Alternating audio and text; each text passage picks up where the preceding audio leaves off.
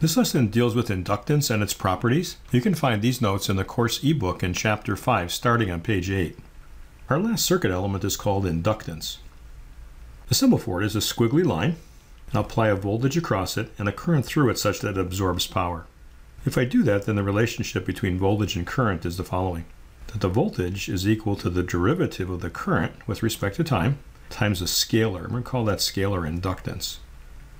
We could graph this if we put voltage on the x-axis, but now the derivative of current on the y-axis. We'd get a straight line that passes through the origin, and the slope would be 1 over L. Let's put L on the other side of the equation. What would be the units of inductance?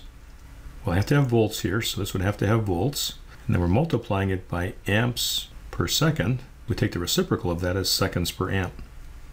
This had units of volts, seconds per amp. When you multiply these together, you're going to get volts out. Again, that's a mouthful, and so it actually is named after Joseph Henry and referred to as a unit of Henry or Henries, or just the letter H. Now, like the capacitance, we can make some observations based on the derivative. If you had a constant current flowing through the inductance, its derivative would be equal to 0. And that would imply that then the voltage is the inductance times 0. But that's our definition of a short circuit: no voltage and a current flowing through it. The second observation would be this derivative. If we were to allow the current to change rapidly or instantaneously, that would imply that the slope is equal to infinity. To get the current to jump quickly or instantaneously, the voltage has to approach infinity. But it's not possible to create an infinite voltage. So we can say that the current through an inductance cannot change instantaneously. We're going to use this as a boundary condition in solving a differential equation later in the chapter. Our definition for the inductance is that V is equal to L di dt. Let's solve for I in terms of V. Let's integrate both sides of the equation dt and evaluate it from some time t0 to t1. You can pull the L out because it's not a function of time, and the dt's cancel. The integral of 1 di of t. That's going to be I of t at the upper limit minus I of t at the lower limit.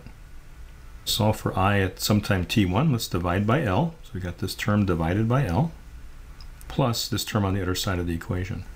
This is the value of the current in the inductor at the start of our problem at t0. So we call that the initial condition. And then the current at some time in the future is the integral of the voltage from that instant of time to t1 divided by L, where it's basically adding to this initial condition. A lot of people want to have just t here, so let's just put a t there and replace this by a t, but then shouldn't have t here. That would mean something quite different. I'm going to use a dummy variable x. Current through an inductance is 1 over L integral from t0 to t of v of x dx plus I at time t0. Let's next take a look at power and energy. Power is the derivative of energy with respect to time. Solve for the energy absorbed by an inductance. Integrate both sides of the equation dt. Evaluate that from t0 to t1. And then I've got these canceling. And I get the integral of 1 dw of t. That's going to be the energy at time t1 minus the energy at time t0. To solve for this, then, I'll put this on the other side of the equation. The integral of power dt plus an initial condition. What is power? Well, it's voltage times current as we've defined it. This initial condition is the energy absorbed by the inductance at t equals t0. Do a change of variable, replacing t1 by t. t1, and here's t now. Replacing t by x here as a dummy variable. Expression for the power absorbed by an inductance. What is the voltage? The voltage is equal to L di dt, but we're using x as a dummy variable, so it'll be di of x dx times I of x dx, and the dx's cancel. I get the integral then of I of x, di of x. I can pull out the L in front because it's not a function of current. And now I've got the integral of x dx. That's going to be 1/2 x squared, where x is I of x, evaluated from the upper limit minus the lower limit, plus our energy absorbed at time t equals t0. Upper limit is going to be 1/2 times L times I squared of t, and then we're going to subtract the lower limit, so it's going to be 1/2 L times I of t0 squared plus w at t0. What is this term here? Well, it's the energy absorbed at t equals t0, but that's what this is. They subtract and they cancel. So the energy absorbed by an inductance is 1/2 L times I squared. This is always a positive number. What about power, though? Power is the derivative of energy with respect to time, so taking the derivative of this, L and half are not a function of time, so it's 1/2 L, and then the derivative of I squared of t dt. This can only be positive, but we can't have a function that has a slope that's positive and negative when it's squared. And a good example is a sine wave. Power absorbed by an inductance can be positive or negative. The ability to generate power, which is again negative absorption, implies that the inductance must store energy.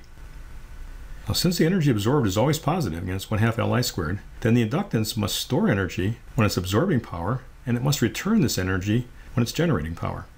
So we can again use this as a storage element. Can't take more out than we put in, but it is a way to store energy temporarily. Like a capacitance, an inductance simply stores this absorbed energy and eventually returns it. If no energy is dissipated, then the device remains cool to the touch, as compared to a resistance, which would turn its absorbed energy into heat. When an inductance is absorbing power, the voltage is as shown. Current enters the plus terminal, comes out the minus terminal.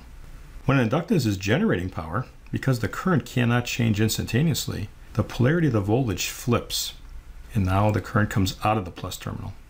For a capacitance, the current flips direction. For an inductance, the voltage flips direction. This can be very useful for building what are called switch mode power supplies. But like a capacitance, you can't take out more energy than you've stored. And this is inductance and some of its properties.